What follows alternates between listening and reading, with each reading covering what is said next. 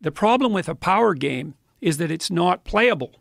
Chimpanzees, you think the roughest, toughest chimpanzee rules the damn roost, and he pounds everybody flat and he gets access to the females. And there's a little bit of truth to that, because female chimps aren't sexually choosy, but the male chimps will chase weaker males away from them. And so if you are more powerful physically as a male chimp, you do have preferential mating access. But the problem with being a brute, even if you're a chimp, is that you have an off day and two of the chimps that you oppressed band together and tear you into pieces. And the stable alpha can sometimes even be the smallest male of the troop. He'll ally himself with some of the dominant females and makes networks that are essentially friendships, reciprocal friendships. And that gives him a stable position, not of power, but of authority.